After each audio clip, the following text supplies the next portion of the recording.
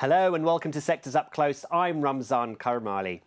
Today we're looking at European supermarkets and my guest is Russ, Mould, Investment Director at AJ Bell. Last week, the UK's biggest supermarket chain Tesco said grocery inflation had lessened substantially. It also revealed its highest pre-tax annual profit in more than a decade, as it said it was seeing an improvement in consumer sentiment. Tesco is rewarding shareholders with a £1 million buyback of its own shares. However, its share price this year is down. And in fact, across Europe, the stock performance of some of the biggest players in the sector has been nothing to shout about. Well, joining me now for his analysis on the sector is AJ Bell's Russ Mould. Russ, thanks so much for joining us. On the face of it, the performance of these shares hasn't been anything to write home about. Why? Why has it been so poor? I mean, to give Tesco's and Sainsbury's, from the UK perspective, a bit of credit, they have just come off from a 5-year high, and that was in itself partly a reflection of food price inflation, giving their margins a little bit more comfort, as they're still locked in this battle with Aldi, Lidl and the discounters, and they're facing their own input cost inflation, not just from food, but wages, utility bills, so it gave them a little bit more room with which to manoeuvre there.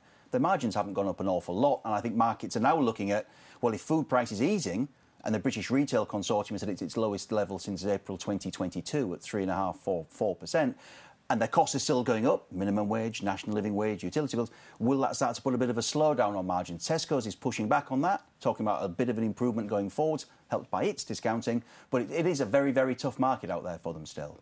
Well, Tesco just announced its best performance in a decade. How are they managing to do that? And they are growing market share as well, despite of the discounters. Yeah, they've kept market share, even gained it a little bit on the Kantar numbers. It's been Morrison's and Asda who've been really struggling at the hands of the Aldis and the Lidls of this world. I think their own loyalty schemes, discount schemes, club card schemes have been a big advantage for them, or certainly in terms of keeping some of those barbarians at the gate, as it were.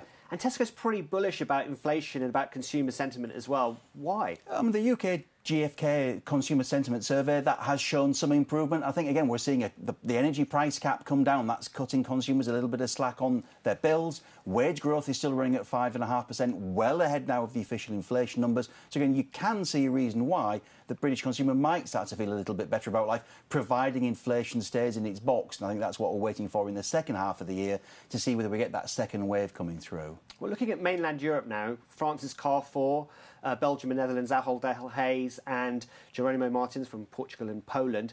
Performance there has not been great, has it? No, oddly, all of their shares nearly down sort of 10 to 15% over the last year. The one outlier is Colruyt to Belgium, that's up nearly 60%, and that's really because it's made some disposals, so it's paid down debt. Less debt means less risk can mean a higher share price, and it's been gobbling up market share from Ahold Delhaize while that's been refurbishing its Belgian stores. So that's partly why Ahold is down, and it's certainly a big explanation for why Colruyt is up. And with something like Jeronimo Martins, it's made quite a decent stick of things in places outside of Europe, hasn't it? And that's why it has been performing quite well.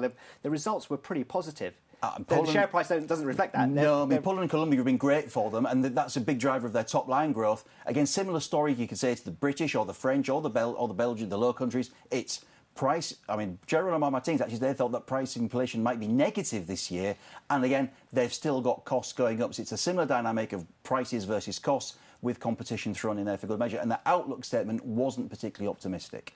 So we've not been very positive about the performance so far this year on these supermarkets. But overall, would you tell investors to look at the supermarket sector? It depends what you're looking for.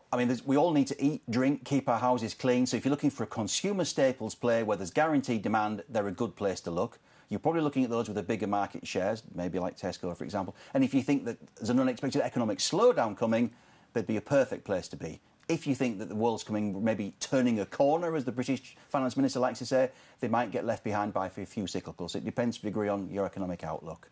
Russ Mould from AJ Bell, many thanks for your thoughts. Pleasure. And that is your roundup of European supermarkets. I'm Ramzan Karamali, and this is Reuters.